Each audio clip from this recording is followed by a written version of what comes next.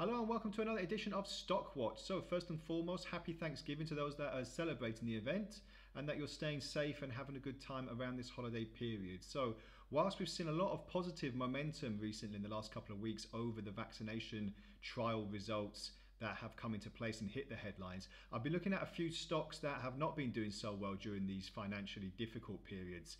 And one of them in particular is the French multinational food production company Danone.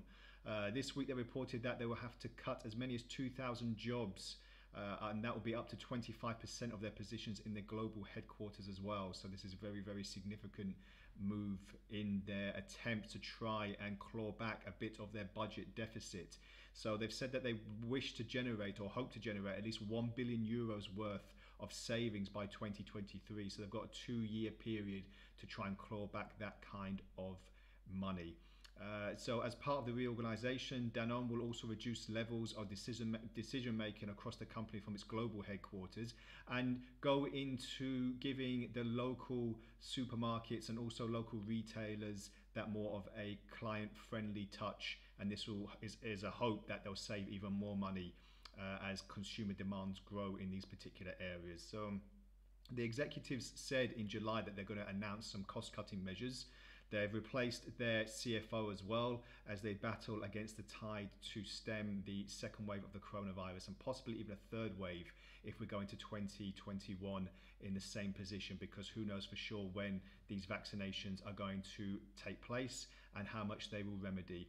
And on the flip side of that coin, I've been looking at General Electric because their shares have actually gone to their highest levels in more than 8 months this week alone, after analysts have lifted their rating on the stock, citing a turnaround under their CEO, Larry Culp. So a stronger balance sheet, improving industrial cash flows has been the catalyst for the move, with a reduction in the overall debt by roughly $13.3 billion, so quite a significant reduction in their debt. Shares in the company were almost 8% higher alone, and this is since March the 5th. And overall this year it's been 58% higher. So that's a very, very significant move if you think of all the negative downturn that we had from March and April when the first wave of the virus struck. So let's take a quick look at Danone. So we've seen the detrimental downturn, as we've seen a lot of stocks, and the attempted upturn. But what we haven't seen in a lot of stocks recently is the price has continuously fallen further and further downwards.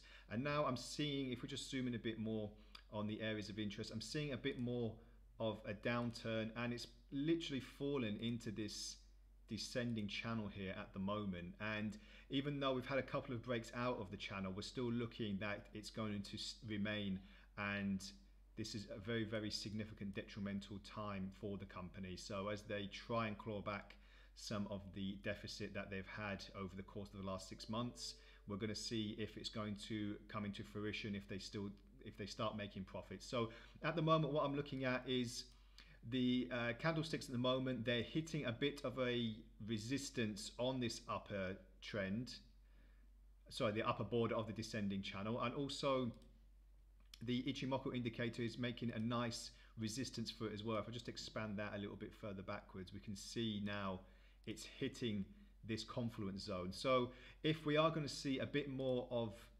bias on the upside, I'll be looking in the next few sessions if it can reach these recent peaks that we had on the upper level of the channel that we're looking at now. If not, then I fully expect prices probably to start dropping down to the mean and then probably even going lower into the lower channel. At the moment, I'm not seeing much on the momentum indicator itself.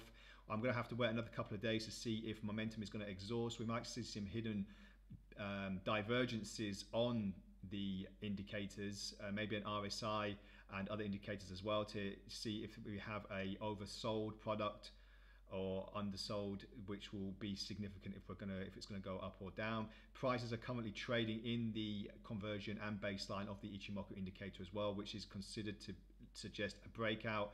So I'll be looking in the next few days if we can probably exit this upper channel, be released from the cloud and make another move up to the previous peak. But it's looking a little bit unlikely, but we'll see in the next few trading sessions what we can get out of that information that's come out of the company itself. So let's just take a quick look on General Electrics now. if I can find it, that it is.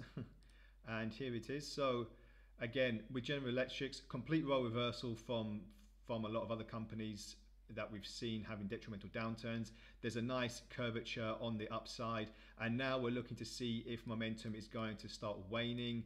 It's looking like it's reached a bit of a plateau on the indicator itself, but on the upside, I would say that's a nice buy position at the moment, unless we get a bit of exhaustion and a reversal happens in the next few days. But as we said before, a lot of the headlines now are the fact that the vaccinations are coming into play. We're going to see as Q4 comes to a close next month if these momentum can keep going, and if we can get to pre-pandemic levels, which will be quite significant as well going forward in the next month. So that's all from the Stock Watch today. Thank you very much for joining me. If you have any questions or comments, please feel free to add them to the video, and I'll get back to you as soon as possible. Have a great trading day ahead, and bye for now.